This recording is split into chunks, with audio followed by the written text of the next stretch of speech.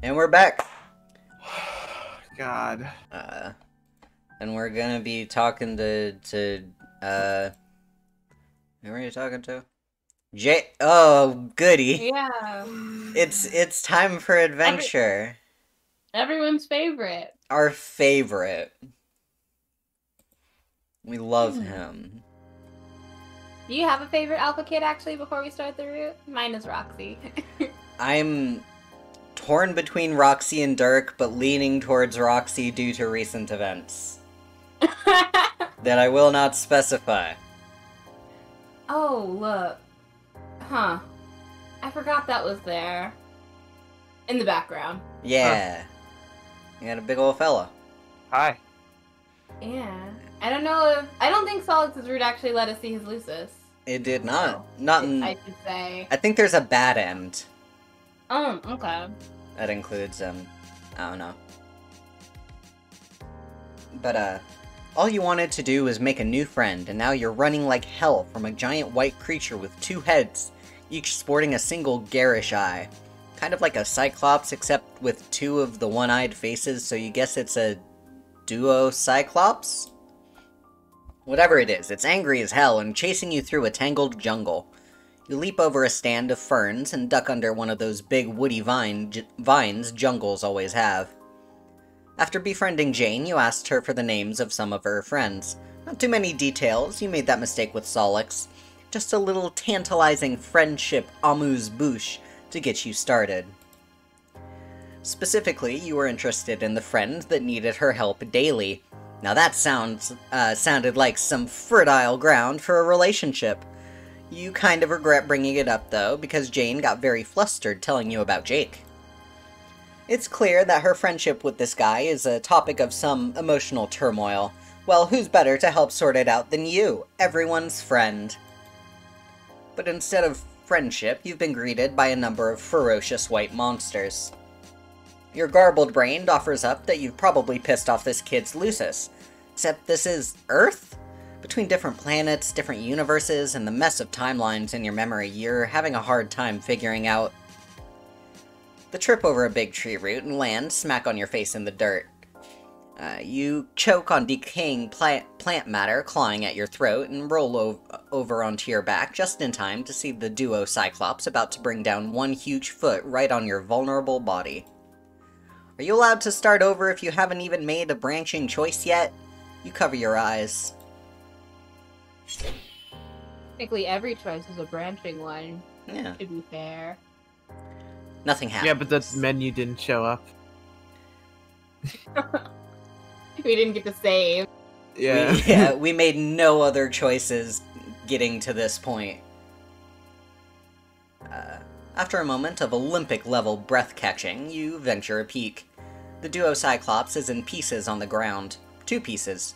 You hope the thematic resonance offered it some comfort during such a brutal end. You scramble to your feet. Your future new friend, Jake, must have intervened to save you. You look around for him, but there's another swoosh noise and a glint of metal, and something inhuman appears in front of the duo Cyclops' body. It's a robot. Kind of a cartoony one, with shiny metal joints and big red anime sunglasses. It even has a perfectly gelled metal hairstyle. Honestly, it looks pretty goofy, but it's also holding a katana and staring right at you. You think you saw something similar broken all over the floor of Equius's room. It must be a battle robot, and you don't have the strength of your punchiest friend. What shall we do? I don't think we should. Yeah. Shall we not? Yeah, do maybe not. let's not. Let's not. You default to your old standby, cowering. You shrink back, hands raised in the universal symbol for whoa now. Shit, no horse pun intended. For some reason, the thought of Equius and the presence of this robot are making your brain go right to horses. In jars. Suddenly, a shot rings out behind you. It sounds so stupid that you almost don't believe it, but it's true. Who is shooting a gun at a robot? The robot makes a little vrrrsh startup noise and raises its katana into a ready stance. A blur of green and khaki charges out of the jungle and tackles the robot full in the stomach. It doesn't fall to the ground. Instead, it puts the kid, a human you can now see, so probably this Jake guy, into a headlock. He struggles, lashing at it with his elbows and kicking at its ankles. The robot proceeds to beat the kid up. There's no reason to describe it in detail. It's unpleasant to watch and makes you feel really bad. You didn't even know there could be a polar opposite of Equius, but this kid is it. The robot is super effective against him. You have to stop it, but there's too much action for you to get close. Even if you could reach Jake, there's no way you could zap him out of there without bringing the BattleBot with you. Except, things have been weird lately. The accepted rules of your power no longer seem so inviolable. Maybe you can just do it? You close your eyes and think really hard about bringing Jake with you. When you open your eyes, a young man stands in his bedroom. Wait, is it Jake's birthday? No. What? You shake your head in consternation. Anyway, you manage to bring Jake, and only Jake, into the house. He stands there, clutching his side and panting, recovering from the robo beatdown. The guy's bedroom is so covered in movie posters, it's hard to even see the shapes of the walls. The floor is littered with weaponry. A lot of the kids you've met live like this, basically lounging around in piles of detritus pertaining to their character-defining interests. Anyway, it's clear to anyone who sees this room that he absolutely fucking loves movies and guns. You don't need to waste any time on exposition here. Any... Yeah, unfortunately, he's very British. I strongly reject that notion. I strongly reject that notion. This bitch grew up on an island. He doesn't know what British is. He does know what British is. This bitch didn't go to school. You see how he talks. Dude, could you please put that in mood? I can. But, I mean, he also watches a ton of movies. I mean, yeah, but... Unless I don't remember my lore right and he's actually never watched any of them, but I believe he has. Jake English has like never watched a movie. Never watched a movie. He's never watched a movie. But, he just likes the pictures of... Yeah.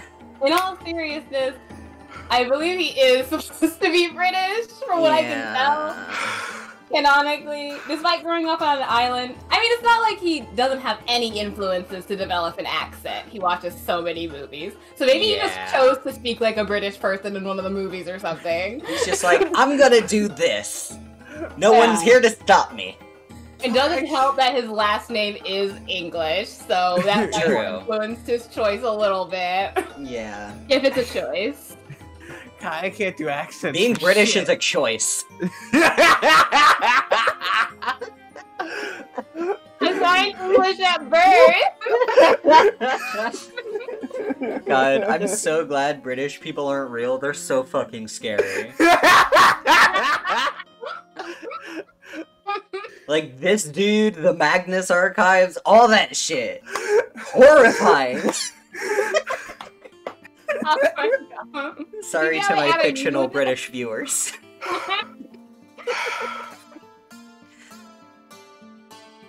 Fuck. Jesus.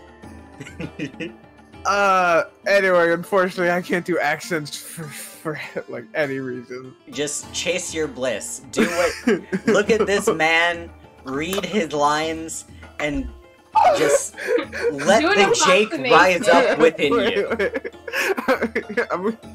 I'm gonna throw in a few governors so I can get it accurate. Yeah, that's what I was doing in the background when I was doing Roxy's Long Island voice. Every so often when it was her time to speak, I would softly say, "Strong dogs." I know, I could hear you. I couldn't make out what you were saying. I thought you were just not close enough here to like. To get to the accent, I have to say strong dogs. See, it's not gonna help me get into the accent at all. I just think it'd be funny. I'm gonna let's hear it. Let's do some accent humor. I'm gonna be so offensive to British people. Who cares? Work. It's okay. They're fictional. Brits aren't real, so you have no one to offend. Remember that they chose to speak like that. The original Yeah. English accent sounded more like an American one. They chose this. This is what they wanted. God, I need a second to calm down. Oh, I'm getting a fucking headache. I like the National Treasure poster. It's kind of hiding in the right. Ghost Rider. I remember one time I was taking an Uber, and it was one of the fancy Ubers where they have like a bunch of snacks and like an iPad fucking strapped to the back of the headrest so you can watch some shit. And the dude had fucking Ghost Rider on. Nice. That's it. That's the story. What is that? It was good. What is the poster next to his hand? Because I Ghost Rider, Ghost the Rider. Mummy. okay. God, I kept misreading Ghost Rider. He has 2 mummy posters. Oh yeah, Of course he he does. does. Huh. I kept It was like misreading Ghost Rider as fascist pisser.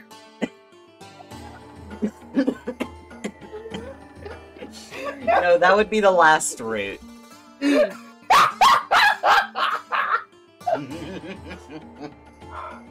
Oh my god. Oh Jesus Christ. Fuck. Oh my god. Oh, I can't even do my fucking joke. you don't have to do the voice, man. Just chase your bliss. Oh man, trust me, the voice I was gonna do wasn't gonna last. Oi, governor!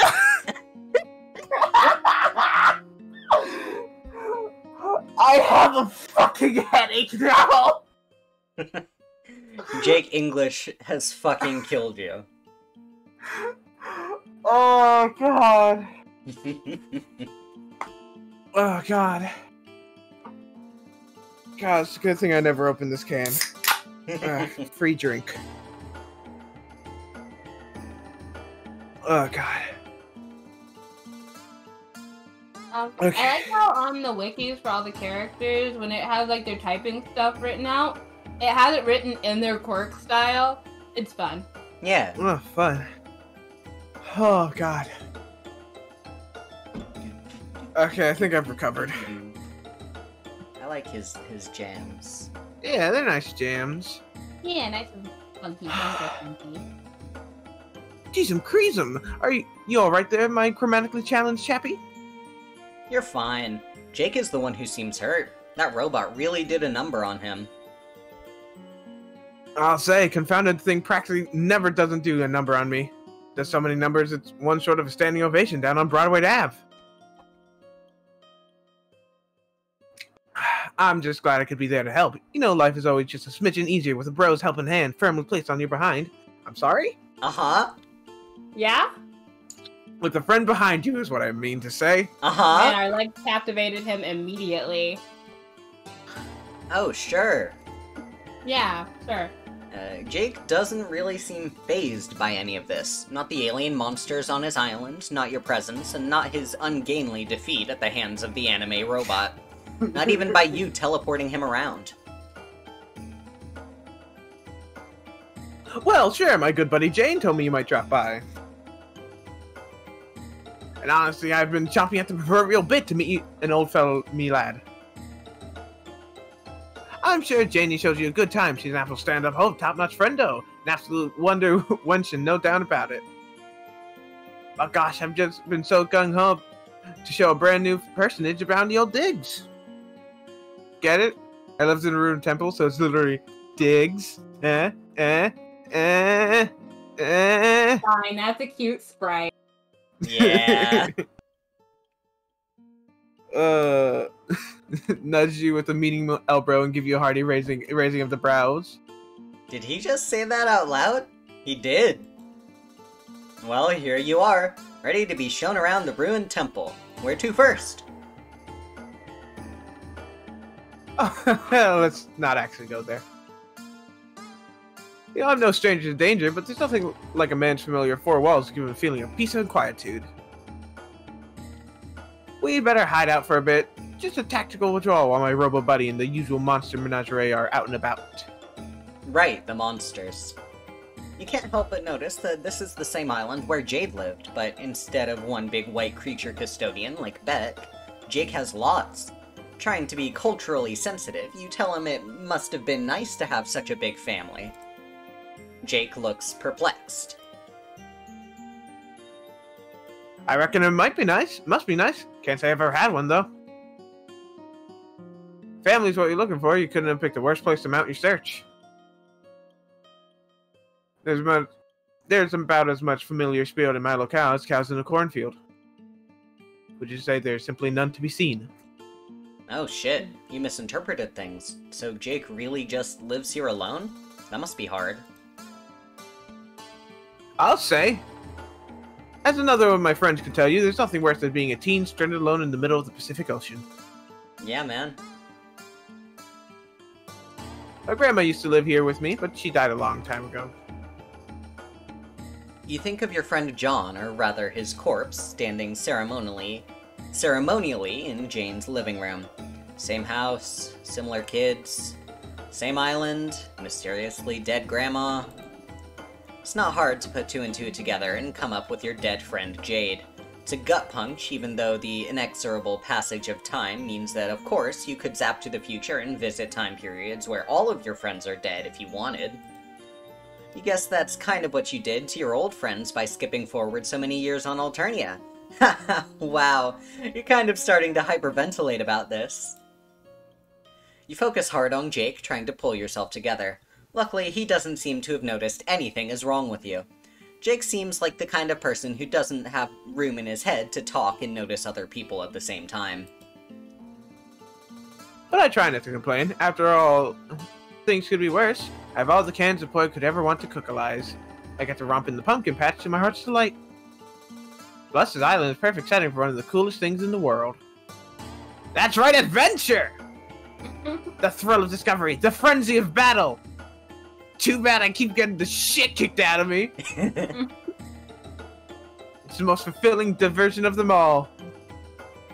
Why, no boy of sound disposition could feel sad about his perpetual isolation and the deadness attribute of his family members when the whole dark and teeming jungle is available for his dauntless exploration. Deadness attribute. Is that really what he thinks? You can't help but remember about 30 seconds ago when Jake said he didn't want to go out to the ruins. You're no problem, Sleuth, but Jake's room looks pretty lived in, not to mention the quantity of movie consumption suggested by his decor. You're about to respond when there's a horrendous clatter from down below. Jake freezes, a small animal caught in headlights. You suspect the headlights are of the red anime glasses variety. Oh, fuck buttons. The Metal Maverick made his return. Listen, you look like a rum customer with Primo Getaway Sticks. Fleeing is probably our best option here. You don't get it. The last guy you knew who made a habit of consorting with BattleBots always bested them handily. Why would Jake make something he couldn't be? Well, jump to Hove. I'm touched by your high opinion of my robotics and know-how. But no, I didn't make the robot. My best buddy did. He's a genuine whiz with techs of all kinds, and a real thoughtful guy, even though sometimes I wish he would apply some of that big brain box to help me out a touch more. He couldn't be here himself because of the physical limitation of time and space, so he sent me the robot to train me. It's really nice if you think about it. I mean, at first I thought it was somewhat overbearing and unnecessary, but after Dirk explained it to me, I got it. It was his way of being nice. Send a robot to beat the shit out of you. Yeah, this best friend sounds, Not everyone is as lucky as me to have 3 stalwart compadres to brighten their day and when they live alone on Murder Island. When you think about it, I'm just about the luckiest gent who was ever stranded in the middle of the Pacific Ocean with a passel of ferocious monsters and a killer robot. You guess you could say that? You guess someone could say that? If that someone was Jake. Another harsh sound from below reminds you of the urgency of the situation. You could easily teleport the two of you out of here, but, well, the creepy biotech chittering noise of drones still echoes in your memories. I've had some bad experiences trying to escape a killer robot with its eyes set on a friend. Escape via teleportation seems like a temporary solution at best. Sooner or later, Jake's probably going to have to face the robot. Is there some way the two of you, acting together, can take it down? You don't understand. It learns from your actions. Anytime I've started to get the jump on that dad-burned chrome-ass sucker, it just turned around and given itself a thorough school feeding on top of kicking my sweet Bippy. If we fight it together, I'll just learn how to fight two people. Then when you leave me all by my lonesome, I'll be up shit creek with nary a paddle to be found. Like that robot in The Incredibles. Except instead of being an absolute fantastic work of cinematic art, it's my real life! Jeez, Creasem. Jake's friend is among the worst gift givers you've ever seen. There's just one thing we can do if a hasty treat isn't what tickles your biscuit. We can find a way to turn on novice mode. It'll be easier to deal with. I usually don't do it, but I hate to subject a guest to the violent vicissitudes of a robotic rascal. But I just can't remember how it's done. Oh, okay. So at least this friend included an easy mode. You're starting to think this guy was one of those gamers who thought easy modes cheapened the experience. But if he designed the thing with a novice mode, maybe he can remind Jake how to trigger it? Well, I have to admit, you've really put your achromatic digit right on the achromatic. And right on the crux of the matter there, amigo. Tried to bang up bro, and I won't utter a word against him, but he really like offer help. I imagine he'll think he'll. Yeah, he just doesn't use apostrophes. Yeah. Because he's stupid. He'll think it's my fault for getting in the first place. He probably won't want me to give the answer, because then I won't learn the lesson that I shouldn't have been so forgetful. Wow. Okay. You are starting to form some tentative opinions about this Strider guy.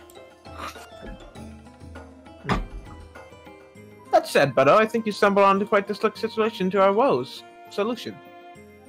I can't speak. None of There's us no can. shame in a brave adventurer asking for help when he's well and truly fucked. Maybe we can find someone willing to offer us their casa as a temporary abode? Oh, sure, you could do that. Maybe Jake could message Jane? Although, now that you think about it, given how Jane talked about Jake when you were there, it seems cruel to spring something like this on her with so little lead time to prepare herself. You don't want to fluster her too badly. You quickly backpedal, telling Jake that Jane seemed too busy when you were there last. Is there anyone else? Well, Roxy's probably zozzled by now. Zozzled? You know, pie-eyed, on the toot, tying one in, deep in the giggle water, 3 sheets to cold no reister. Oh, wait, she's drunk? Bingo, what's his name, though? So this is a common thing, and she's Jake's age? You don't want to make any assumptions, but that sounds, well, concerning. And also, familiar. You remember what feels like a long time ago now, helping a girl symbolically trash her mother's liquor collection. Of course, alcoholism isn't that rare, but still, you're starting to feel like there's something strange about all these convergent circumstances. Anyway, is Jake sure his friend is okay? Oh, it's nothing like that. Roxy's just a fun and wacky gal. Fun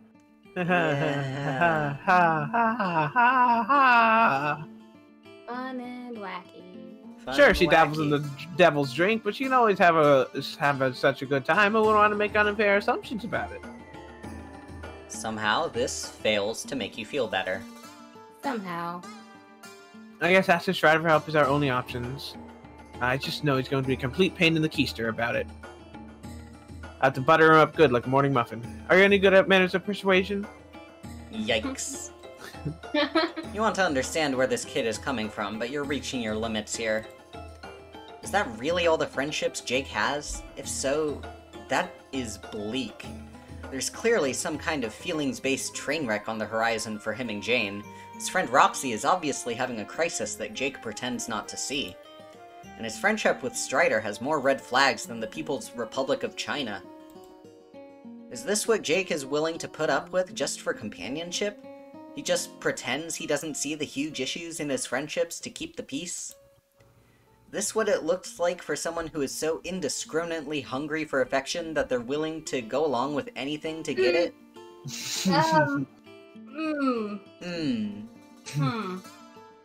You've had about enough. You tell Jake you can't stand this anymore. This life that he has, it's not good, not even close. He lost his family and he's scared to leave his house.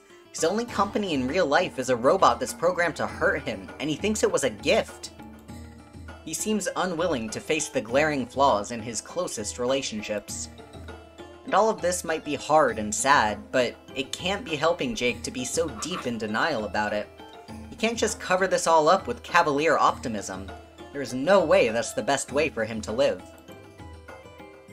You understand it must be scary when there seem to be structural flaws in every one of Jake's support pillars, but addressing them is the only way anything can get better. Because this hiding out in his room all alone and just pretending he has the support he needs is not sustainable. You don't say this part, but if he keeps going along with what other people want him to be, you're scared for what's going to happen to him as he grows up. That can't lead anywhere good. After your rant, Jake stares at you aghast. You start to feel bad. Yes, he probably needed to hear those things, but you could have guided him more gently.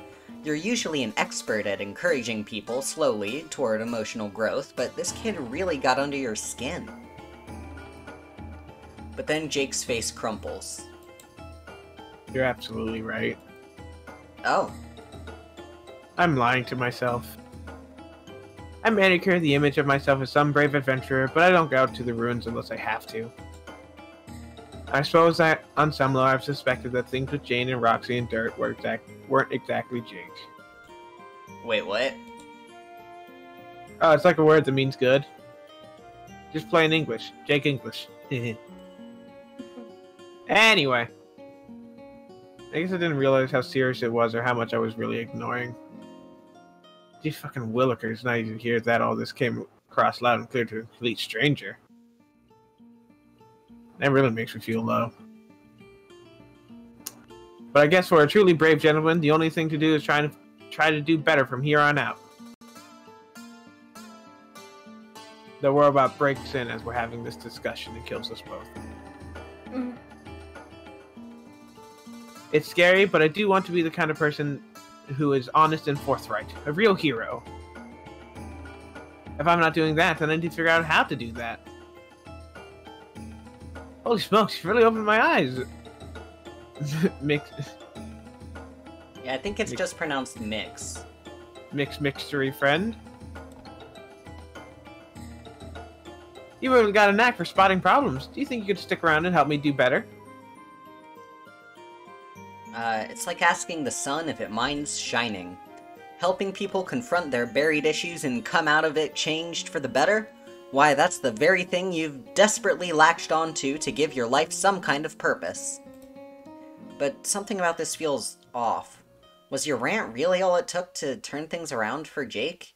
Did you really just fix him? Doesn't seem right. Definitely not good pacing anyway. Jake is looking at you with big green puppy eyes. You have to make a choice.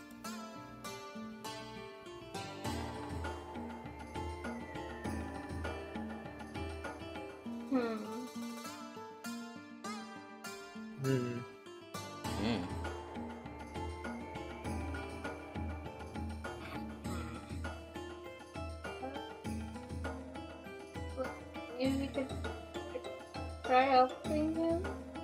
I guess. I can't see any way this could go wrong. So do we want to help? Yeah. I guess. Let's agree to help him. Yeah, we got you, bro. Of course you're going to help. Jake asked, didn't he? You think through your old bag of friendship tricks. Encouraging him to talk to people about his feelings? It'd probably be good, but it's a little complex. He has 3 different relationships with these kids, all with their own set of problems. And you're not convinced that Jake is really up for confrontation yet. Your best bet is probably forging unlikely connections through your powers of teleportation and friend matchmaking.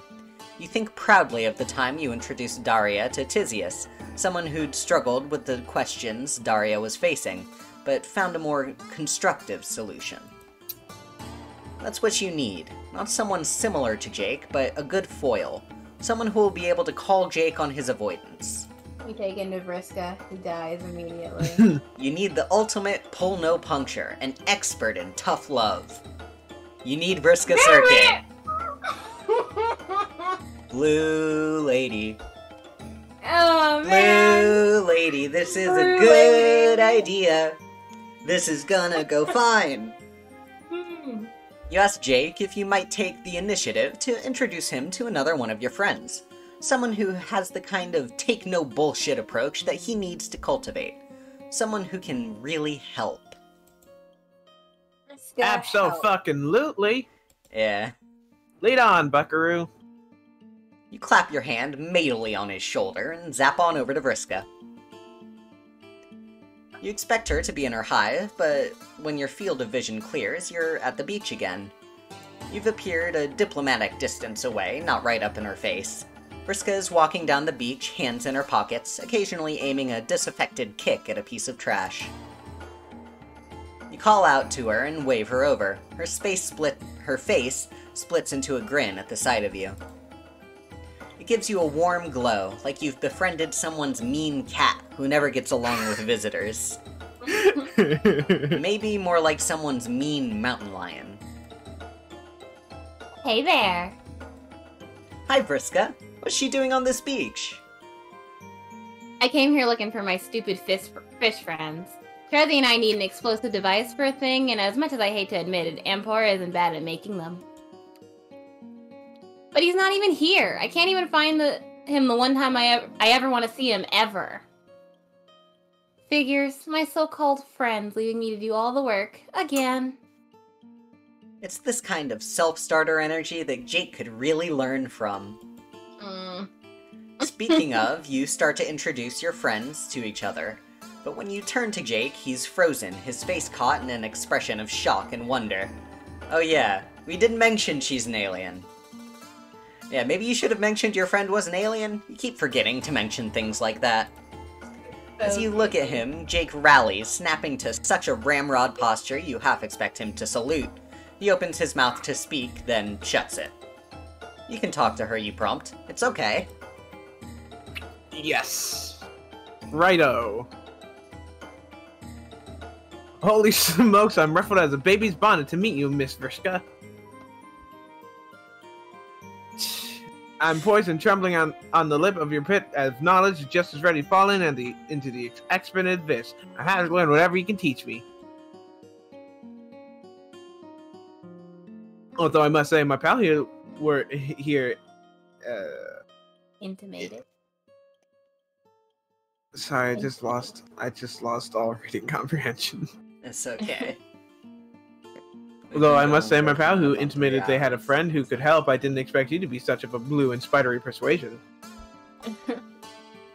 Of course.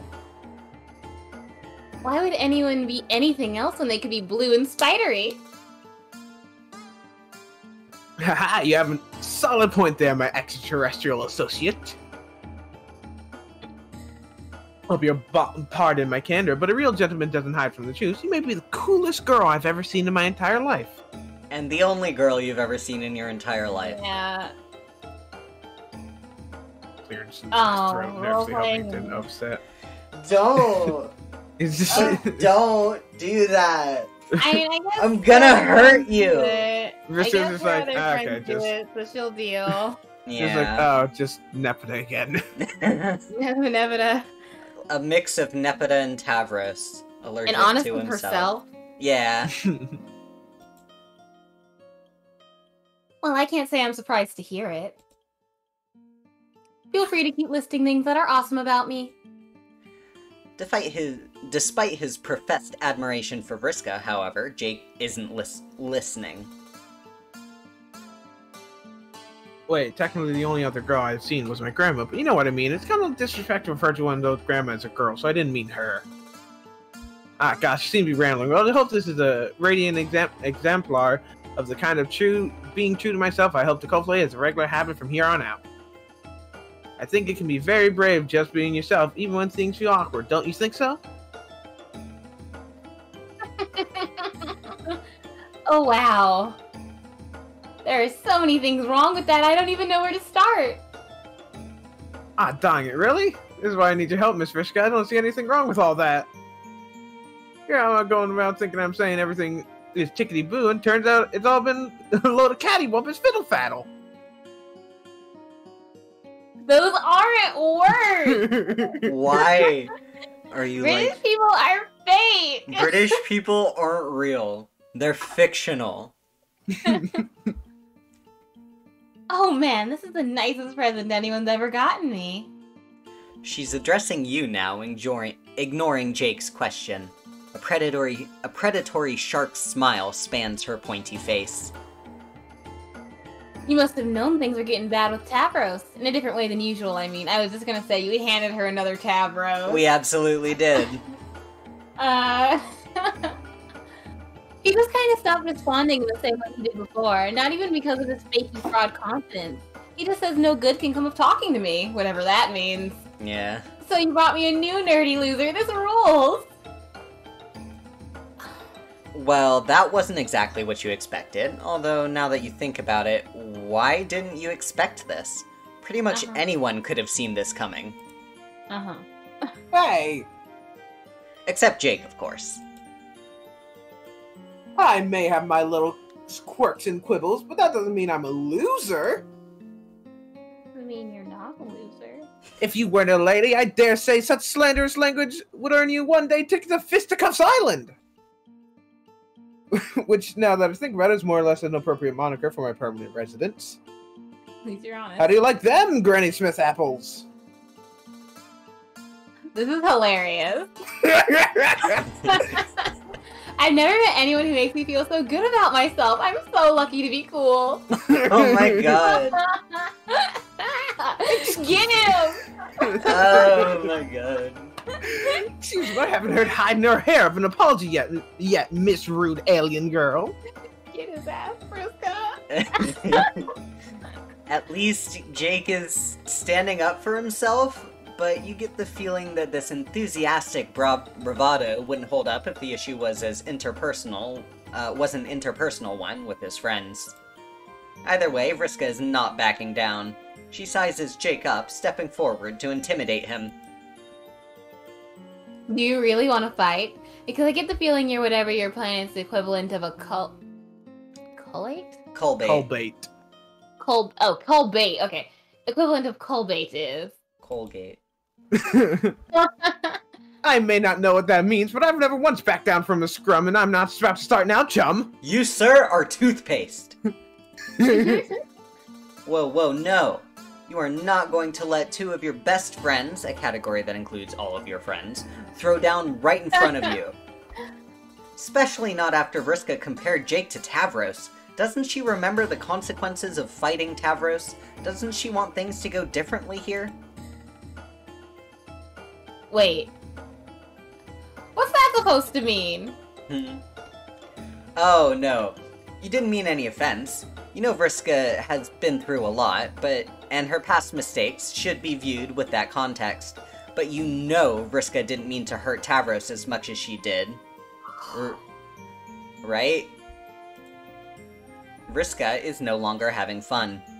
She's turned to you now, her mouth set into a line, fists clenching at her side. You remember how magical it seemed to have earned her friendship, and how easily Vriska can lash out when she thinks her friends have turned on her. You think you know what went down between me and Tavros?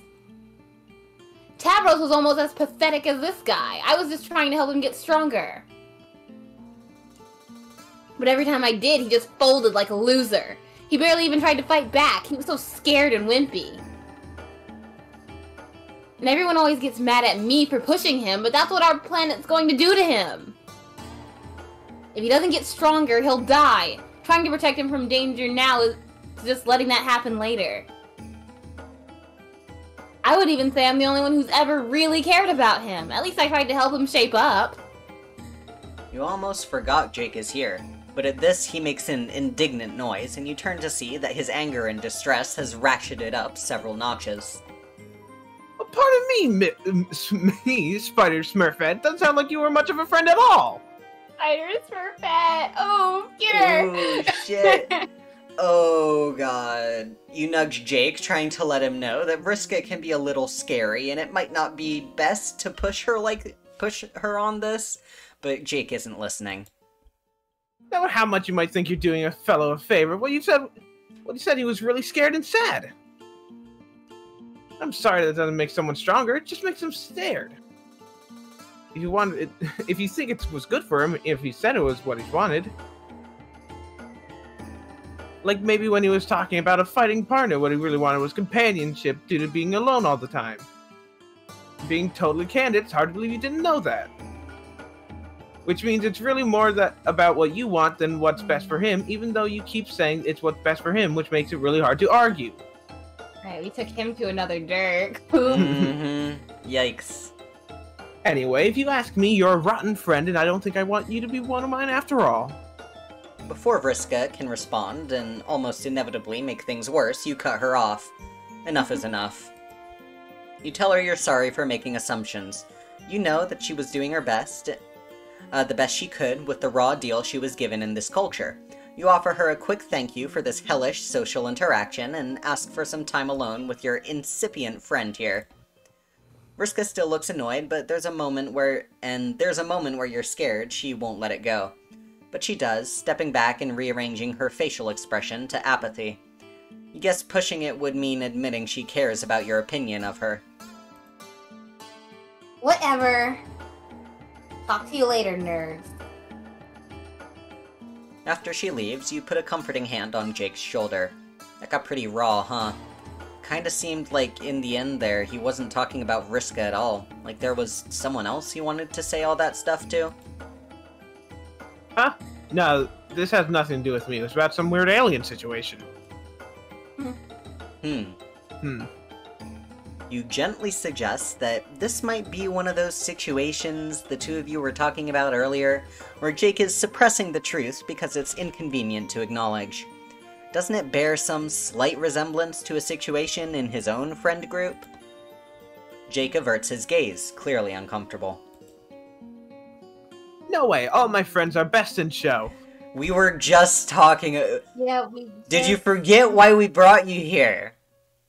Yeah. We bap him with a fucking rolled up newspaper. Bad Jake. We take some of the water out of the ocean and spray it at him. And even if what you were implying was true, it'd be different when you're friends. A man can't get by without his bros sometimes. He has to make allowances. Certain, let's say, eccentricities are just what you have to put up with when best friends are involved. No, they're not. You up, like, on the daily. Yeah. You're allowed to hold your friends accountable. This is weapons-grade interpersonal truth you're spouting, but Jake doesn't look enlightened. Instead, he's growing red in the face with indignance. What do you know about it anyway? Not to be rude, but this is it's a very personal situation between a fella and his buddies. I don't think I appreciate what you're implying. You don't want to get frustrated, but Jake did ask for your help. The two of you came here because you were going to face up to the hard truths about Jake's life. Doesn't Jake want to do that? Well, of course I do. I'm ready to take a hard look in on the old rum peeper and don't you doubt it. It's just that when it comes to my friends, I didn't think you were saying any of them were bad. I thought you were encouraging me to take things in a more forthright direction because, well...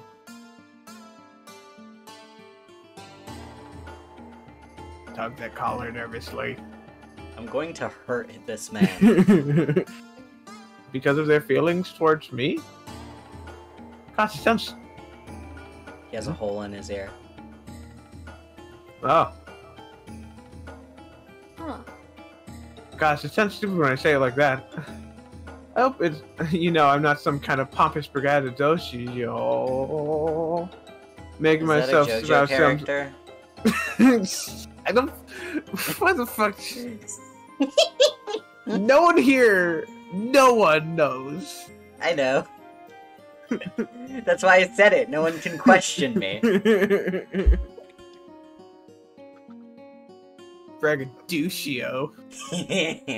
Got him.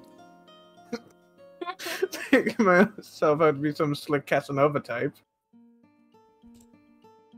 I'm probably just making up. I'm the kind of guy who gets confused easily, especially with the number of concussions I've sustained over the years. Ow. Oh boy. A real beef-witted bozo. That's me. Me too. Not gonna... Yeah. But more than once, I've gotten an inkling that some of my friends might be giving me the old eagle eye, firing up the courting maneuvers, if you get my drift. So when you said things weren't right between me and my friends, I thought the personal change train was headed. An impression only further bolstered when you proceeded to introduce me to your blue arachnid-themed friend. I figured to remember my sapphire sirens from my room. You know... Netrino... Netiri... I don't fucking know. It was a sweet gesture, although you were aware she's a little too young for me to take in that kind of interest. I appreciate the thought, just some constructive criticism for next time. Alright, were the alpha kids older than the beta ones? Yeah, they were like... Yeah. 16. Yeah. I remember. Now you've tempted yourself to say aloud some kind of goopy RP action indicating your embarrassment. You don't though, because it sounds stupid when Jake does that. Jeez, this is a mess. This kid has issues on issues, and when you think you've put your finger on one, it slides away to reveal 3 more. You're playing personal growth whack-a-mole over here, but you gamely draw yourself up and plunge onward, determined. Okay, you tell Jake, so if that's what he thought you were going to talk about, let's talk about it. How does it make him feel thinking his friends are all attracted to him? What does he plan to do about it? How does it feel being such a Chad? Should we get him a therapist fucking couch? Therapist fucking couch.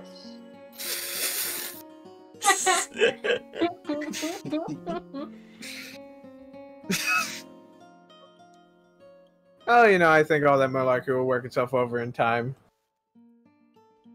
I figure I'll just wait until someone brings it up and then just go along with what they think we should do. Really?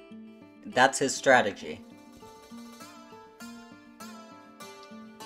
It seems remarkably lackadaisical, and it gives you that sinking feeling again about what's in store for future Jake.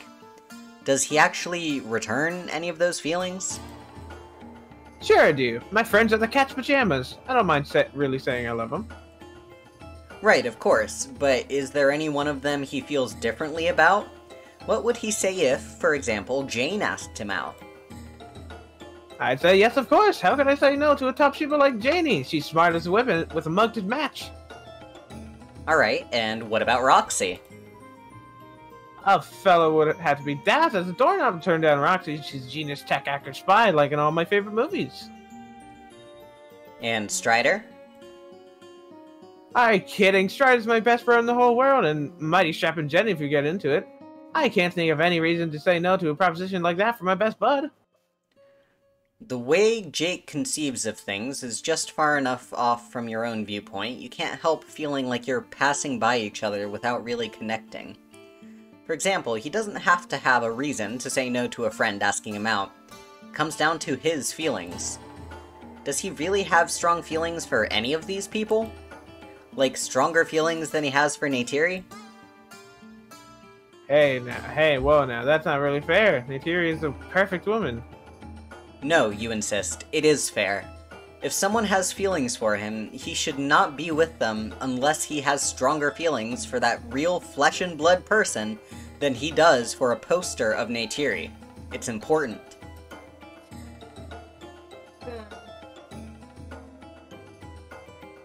Who the fuck's Neytiri? I gotta ask. The blue lady from Avatar. From Avatar. Ah, okay. Yeah.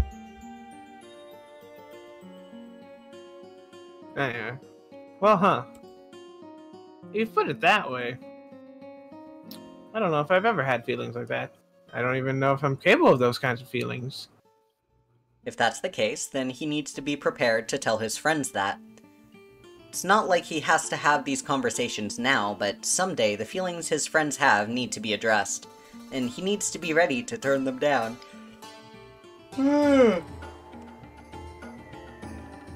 He needs to make these decisions. He can't just wait for things to resolve on their own and deal with the consequences later.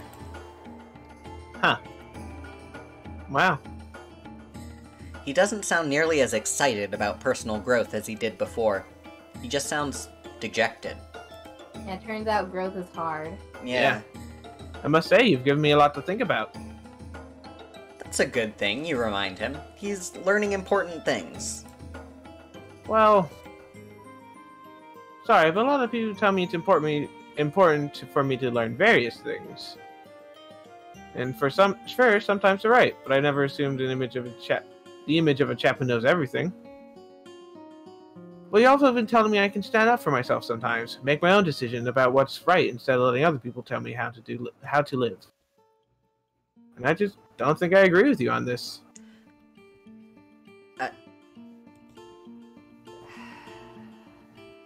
Yeah.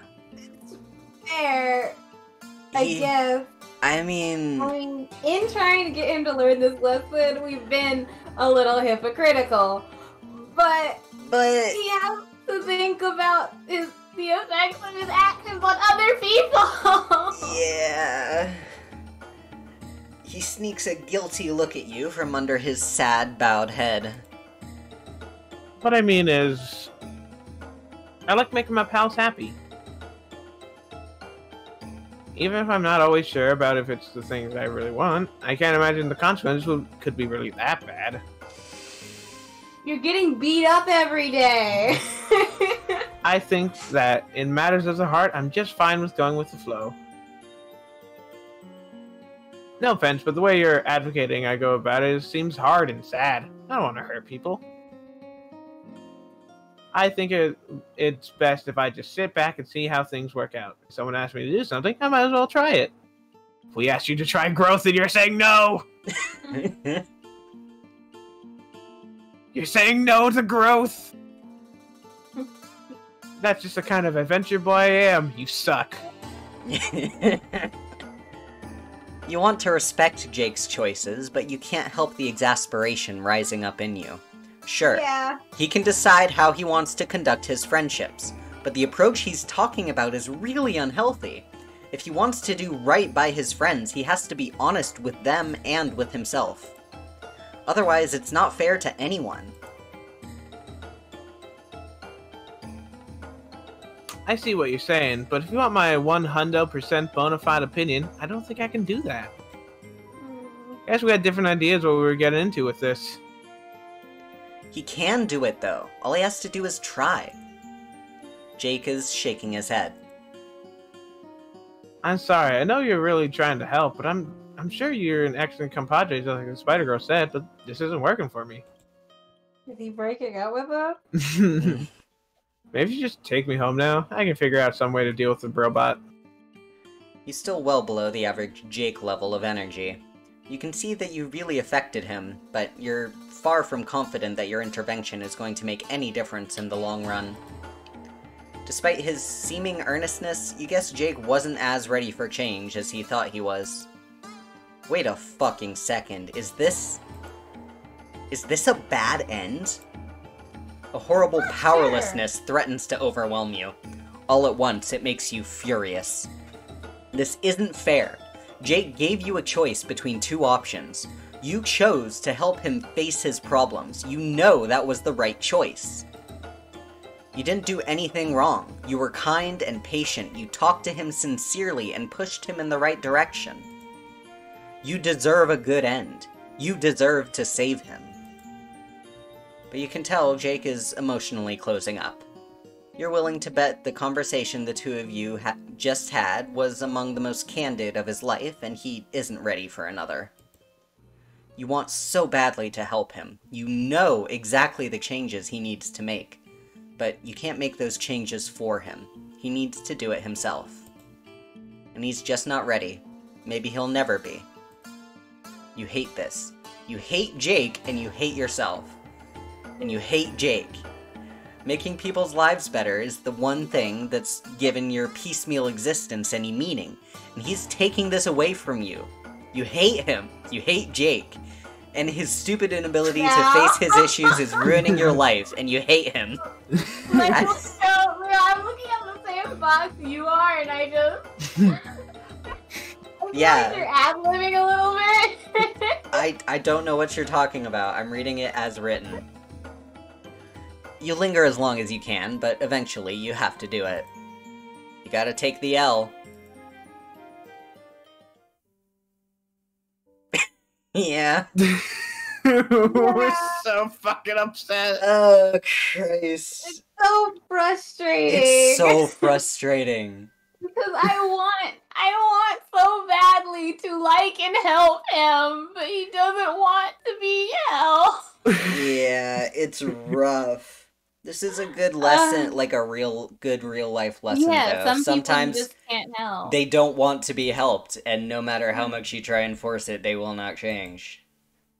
I just want the situation to be bad and not change. I want to wallow in misery, thank you very much. I am way too scared to actually live a better life. I'll keep on living my shitty existence. Thank you! Thank you very much. Alright. Fuck you. You're about to say yes. Yeah. Every part of you is straining to say yes and fulfill your life's purpose. Your real life's purpose. Not like before, when you were being mind-controlled to pursue friendship on whatever shallow or unsatisfying level was possible. This desire to help, to make your mark in whatever small positive way you can wrangle, is something you figured out for yourself. It matters. But when you're about to open your mouth, you stall. A deep existential hopelessness washes over you, a kind that you thought you were past by now. You know what? Fuck it. Yes, you care, but honestly, you are exhausted. It's so much work coaxing teens through personal revelations with no reward except the temporary abatement of your deep soul-level feeling of narrative irrelevance. You need a break. Why not give yourself a freebie? You tell Jake that you don't think he needs your help. It's enough for right now that he's realized there's a problem. There's no need to swallow down all your personal growth pills at once. Jake looks abjectly relieved. If I can shoot straight from the hip, that's exactly what I was hoping you'd say. I think I've done enough already, too. Wow, this has been a great talk. I feel like we were really firing on all cylinders friendship-wise. If you were a past version of yourself, that would make you really happy. Instead, a sick feeling of guilt is poisoning your guts. You're about to touch on something real there, and you know it was wrong to pull back from it. You're not doing Jake any favors. Still, you give him a weak smile and offer him the best friend-making tool you know. Are there any faraway friends he's interested in connecting with? Boy, howdy, what a proposition. Ow. Boy, I feel like one of those movie characters who's offered a near unlimited powers out of nowhere, like Bruce Almighty, ready to lasso the moon and damn the consequence on the mesky tides. There is someone who's been hankering to me for a while, a little tale and tale. Remember I regaled you with the tale of my grandma? Oof. You're not sure you're gonna be able to reunite this kid with his dead grandma. That seems like one of those things you won't be allowed to do, despite the supposed limitlessness of your powers. You'd probably be blocked by that weird force, the one that seems to have a power that supersedes zapping anywhere in any time, place, or dimension. You don't like to think about that force too hard. No, my stalwart chum. I've been corresponding in an epistolary fashion with a version of my grandma when she was a young girl, my pen pal buddy Jade. I understand if asking too much, but I'd love to meet her. She always said we'd meet someday in a roundabout, confusing who's he what's of fashion, and when I was pleased as past old possums to hear it. She stopped replying, right in the final run-up to the venture to finish line. Vaunted. I've been all on Twitter with worry, I don't mind telling you. Do you think we take a hop, skip, and a jump over to the lodgings?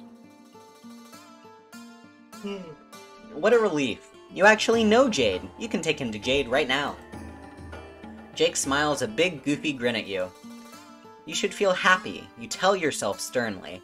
This is a good thing to do. He said himself that you're fixing a concern of his. But the yawning malaise inside you only grows. You like to think of yourself as an agent of positive change, but here you are again, nothing but a glorified interdimensional taxi service. Whatever, who cares? At least he'll be with someone he loves. Hemisphere reader has depression. Yup! You grab Jake's hand and take him to his family. You expect the normal non-event of your zappy powers, but instead there's a sick wrenching feeling, a kind of squeezing like you're not the right shape for wherever you're going. It steals your breath, and then it's gone. Nervously, you open your eyes. What? Nice. The... Fuck. Does this have to do with how your powers are changing? Sure, you were distracted and gloomy when you zapped, but you have no idea what just happened. You're not at Jade's house. Wherever you are, it feels deeply wrong. The wrongness jangles through your bones and teeth like the vibrations of a jackhammer. You are not supposed to be here. You've got to get out of here. You grab Jake with a grimace and zap more carefully. Ah, there we go. You breathe a sigh of relief, which is sadly cut short as you turn and see Jade shoving the muzzle of a rifle in your face once again. You back up, hands raised. Jade, no, it's just you, her friend. You've already been through all these wacky misunderstandings, shenanigans with firearms. You wanna take her? Yeah. I know who it is. I just think you shouldn't be here. What? Don't get me wrong, I appreciate everything you've done for me. You have no idea what it means to be able to meet my friends in person. What it meant to be able to meet my friends in person. But the last time you came here, things got dangerous, and I started to wonder if you had any idea what the consequences are of what you're doing. Okay, there's obviously something she needs to get off her chest, and you want to hear it. But can she put the gun down? You both know she's not actually going to shoot you. Oh, right.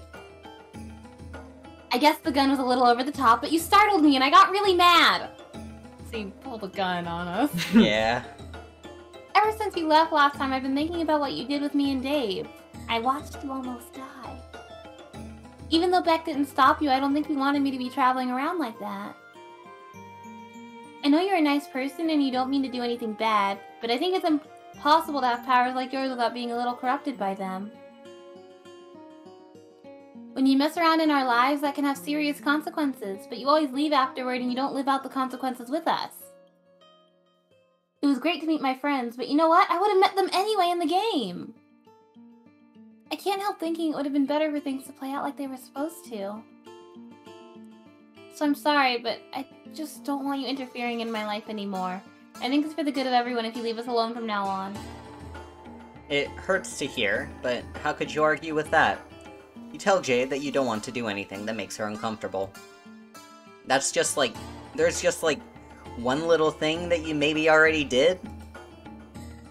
You gesture to Jake. He's huddled behind you, clearly having second thoughts about this.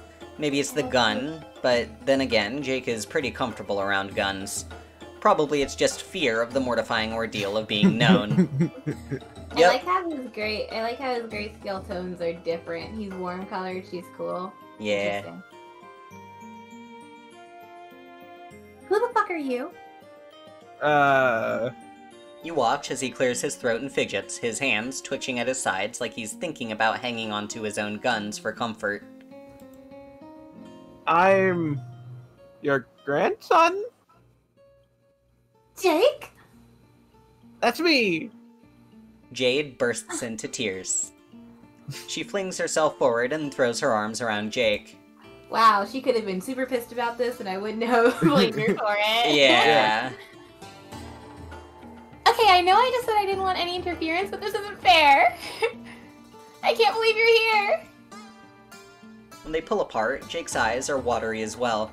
He's taller than Jade, being a few years older, but from the shy way he looks at her, you can tell he still sees her as the authority figure here. You can suddenly see how much Jake must have admired his grandmother. Fine, you're still in a mood, but this is heartwarming as hell. You intentionally tune out the conversation a little as Jade and Jake gush at each other. It just seems really private. They're family after all. You don't have any place in this conversation, which only adds to your frustrated feeling of being help-blocked. It's great that this is making Jade and Jake so happy, but it really has nothing to do with you at all. I guess I can't really give you the tour since you grew up in the same place as me. But maybe we can take advantage of this opportunity. You both grew up alone, right? Isn't there anything you always wanted to do, but you couldn't do it with only one person? Holy hell, Jade, that's rip snort of an idea. You got a splendiferous mind up in that noggin of yours. He could help his grandma. Aww. It's weirding me out how much you sound like my grandpa. It's making me miss him too, but I'm really happy I get to spend time with you. Me too! As to your question, there's only one thing that comes forefront in the old think tank.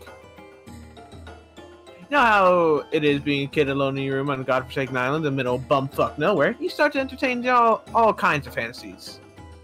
He said bum. Bumfuck. Of course. Of course. Well, this is cosplay. I've been trying to get work for many years. I'm not very good at cosplay, haven't had anyone to help me and bring my vision to life. Is that the kind of activity you'd be suited for? OMG. I would love that! What's the character?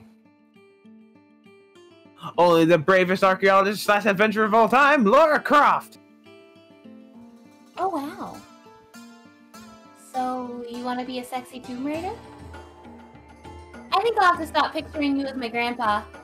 But I would love to help with that. To be frank, Jade, I don't necessarily think of Miss Croft as sexy. God, Go ahead, say it. Go on, go on. Voice clear. I know some unmanly rogues like to comment on the size of her bazoombas, but from where I'm sitting, she's a consummate professional. Bazoombas. Bazoombas. Bazoombas. Bazoombas. I just admire her moxie. Yeah, man. Mm-hmm. Oh, sorry. I was just making an assumption based on her outfit, I guess. That was really rude of me. Tell you the truth, I've never seen anything sexy about shorts. I aspire to the freedom large thighs get to experience every day. I think it's a beautiful dream. Man, a man can wear short shorts without wanting everyone to get all randied up about it, you know what I mean? Of course he can. But what about you, my juvenile grandma friend? Juvenile grandma friend. This can't just be a cosplay party for yours truly alone. Is there anyone else you've been wanting to inhabit the garments of? Not really, but it would be fun to make a costume for me too. Fursuit. No, she doesn't like. She said that she doesn't like to dress up as animal. She Yeah. thinks it's weird. She's right. Despite being a furry, she thinks it's weird. I could be Mr. Coxcomb. He's one of my favorite Manthor chaps. If they make her an actual furry, the writer doesn't know Jade. I'm gonna go stomp in on them. That doesn't mean anything. I'm gonna. John and Milady, GIF. I swear to God, if you make Jade a furry, I'll stomp you to death with my hooves. Yeah! I mean, she's a furry, but she's not a fursuiter. Yeah. Jade turns to you, her demeanor towards you considerably softened.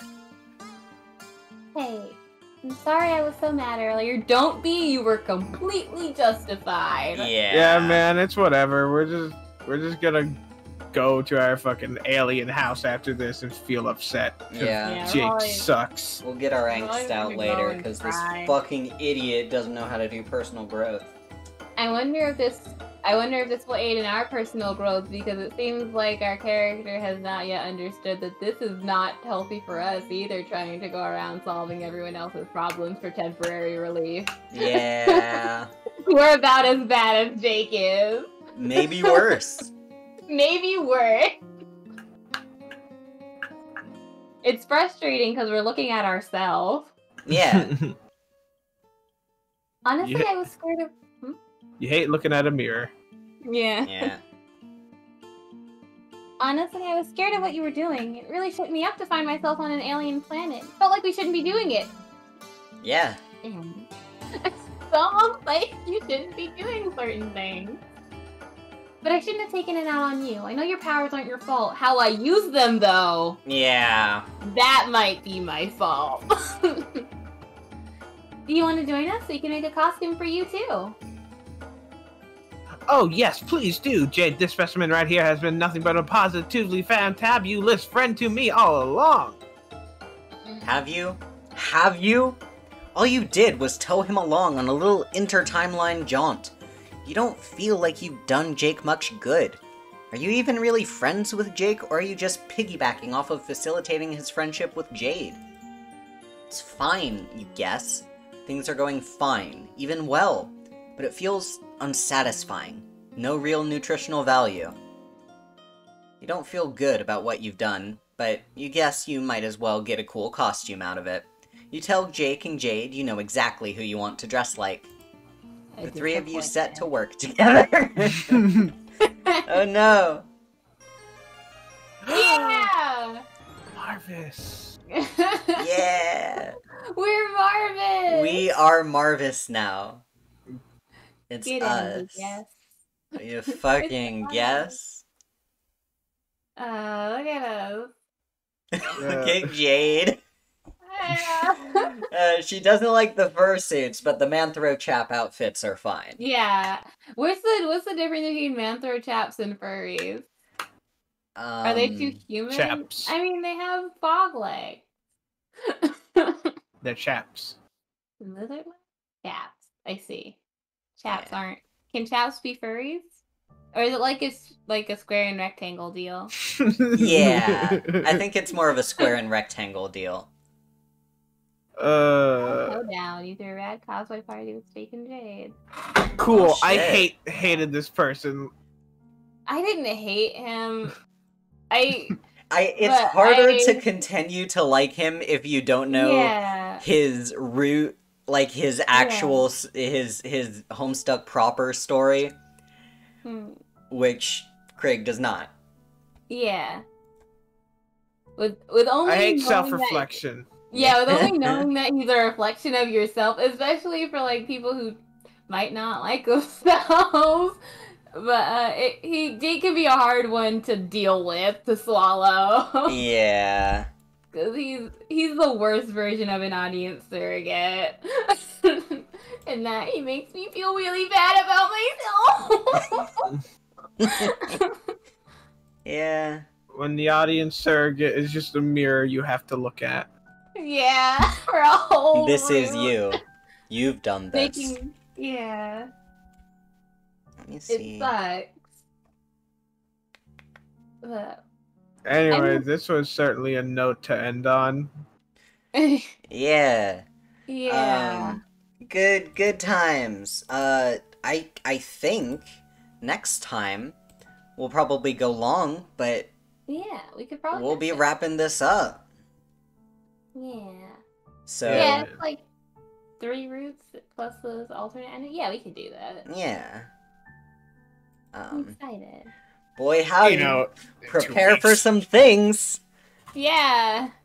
Things and stuff. Oh, we got things coming up. Ladies and gents and everyone else.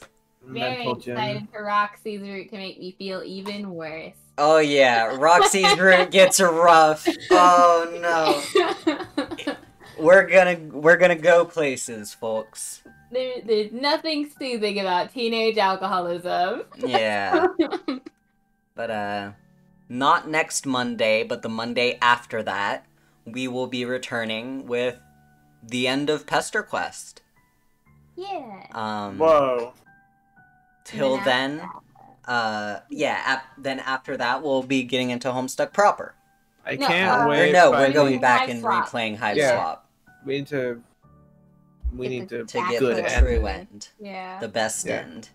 Mm. I can't wait until the end of Pesterquest where the entire universe just collapses in on itself due to their fuckery. Yeah. Mm. I mean, no, that's definitely not gonna happen.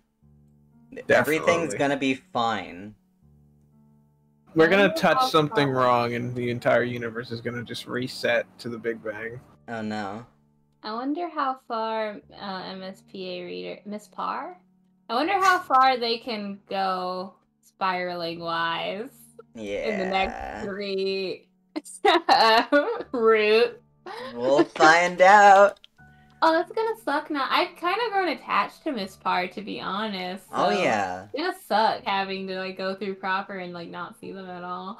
They're just gone. Yeah. It's fine though. Me watching Disney movies after playing Kingdom Hearts. Where's Sora? Yeah, exactly it. God, Peter Pan is not happening anything like I remember. Where's Sora, Donald, and Goofy? Yeah. Well, till next time, follow, subscribe, like, here, let me transition over. I'll get the, follow us on Twitter at @the_planetaria for notifications when all of us are live. Follow me at @moreonmoonmage to see when just I am live. I also post quote-unquote art sometimes and memes and just some random art. shit. It's art, no quotes. No, it's quotes. No. Check us out on the YouTubes with all our VODs, all of our past Pesterquest and Hive Swap Friend Sim is all up there. Join our Discord server. We now have a public Discord server. Just scroll down a little bit on my Twitch page and you can find that. Come join us. And I think that's about it.